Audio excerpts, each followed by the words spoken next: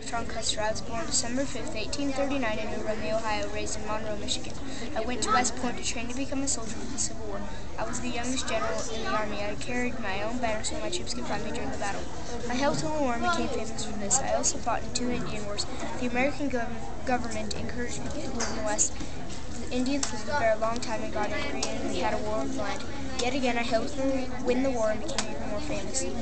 Miners found gold in the Dakota Territory, and people moved there to become rich. The Sioux Indians lived there a long time and got angry, and we had a war of land. Yet again, I helped them win the war. I died. This battle was called the Battle of Little Bighorn. I died from an attack by the chief of Sitting Bull and his troops.